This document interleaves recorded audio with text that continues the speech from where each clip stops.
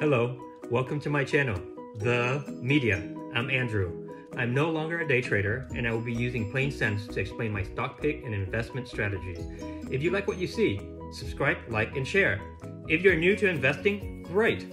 Use my links to get free stocks with Webull and Robinhood. Now, let's get into it. Like I've mentioned before, I found your company because I was specifically looking for an extension of Cathie Wood's ARKQ ETF, which is the Autonomous Technology and Robotics section, because she said that this is a new segment and it's going to be explosive. I have my own reasoning for why I think it is prime time for robotics, autonomous robotic, and artificial intelligence. But I'm curious to know, why do you think that it's prime time for your product? Oh, great point. I definitely want, after I answer this question and we go through some of those technical elements that you're asking about, I want to hit on a bit of a second mission that I've since acquired. So my first mission wholeheartedly is to bring AITX to tremendous success, So that's obviously my first mission.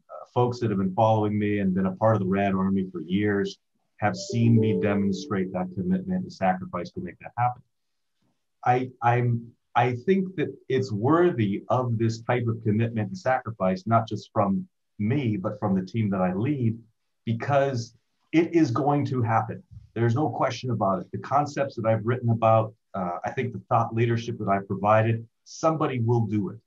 And I think that somebody is going to be a bit of a serial entrepreneur who has the industry experience, has the ability to connect all the dots between software, hardware, financing, leadership, and so forth, right? So I think that I'm the guy.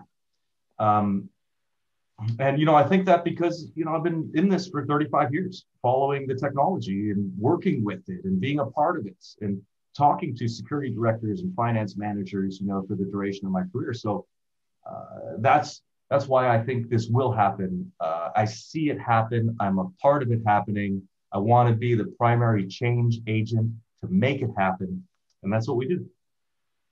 Yes, I actually watched one of your video interview where you talked about the product and the future for robotics and artificial intelligence. You mentioned that the time is right because we have NVIDIA and human detection technology. And the fact is, if we look into Tesla's autonomous driving, it uses a lot of quantum computing technology and supercomputers. What originally would take robots years to learn, now that's being condensed into minutes.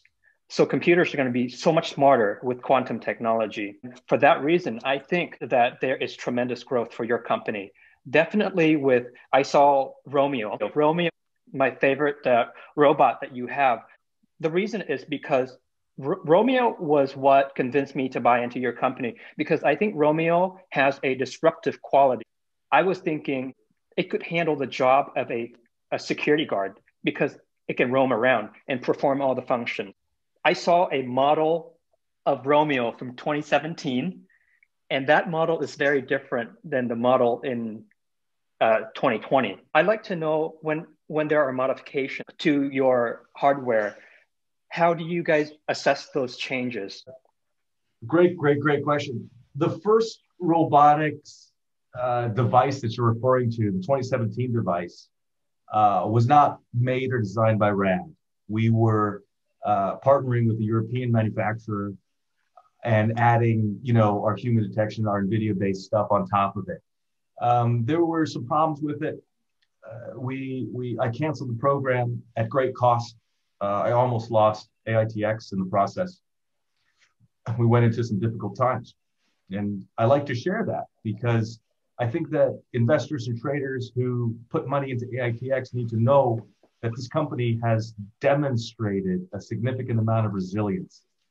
And I think that as an investor, if I was an investor, I would want to know, hey, these guys are here. They're here to stay. They've already fought through challenge. They're a proven, dedicated team. So anyway, I just wanted to pitch my team on that. But after we closed out that program and we went on extremely limited resources, we knew what our concept was. We knew what the ARS manifesto was all about. We started the stationary line. throughout that process, I was developing this. And I worked with 4 industrial engineers and 300 designs in order to hit a design that would fulfill everything that I needed it to fulfill. So it was an effort. It was a design effort of at least 12 months. It was another 6 months before we came out with our first prototype in November of 2019. We demonstrated our first prototype at a Verizon event, a Verizon resilience, emergency services resilience event in Georgia. And I was like, okay, this is the form factor. These are the technical specs of it. After that prototype, we developed the newest Romeo, the Romeo, what we call 1.0, and deployed a couple of those a couple months ago. So the Romeo device that that I have released public information on is a mere shadow of the Romeo that will be functioning and operating and continuing to be developed over the next 12 months and beyond. The form factor is so versatile. The technology in it is so capable that I just need time to continue to unlock it. And I'm sorry to, maybe I'm not sorry, but I know I'm teasing, and I have to tease, but there's a lot of eyes on us, and there's a lot of eyes that follow us, and there's a lot of wannabes, and that's why I keep this type of roadmap information kind of internal until it's baked, and then I release it.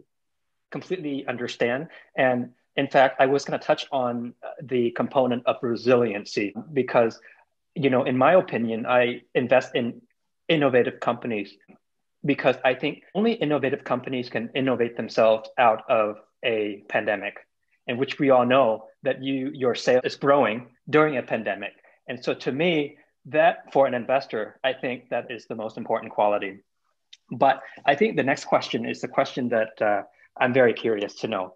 I watched an interview with on Brian Chesky, the president of Airbnb, and the interviewer asked Brian this question. When Airbnb started, what was the biggest challenge? And Brian Chesky said, Airbnb, very difficult for people to board with strangers, because that's a very foreign idea. But being in the industry, he had an internal, or he called it a unique insight, and he knew Airbnb would work. In your situation, could you explain to us what is the challenge for the robotic and physical security space that you have to help create a paradigm shift? And what is your unique insight that people like myself who are not in the industry does not know? I enjoyed this interview very much because I appreciate the fact that you came into it with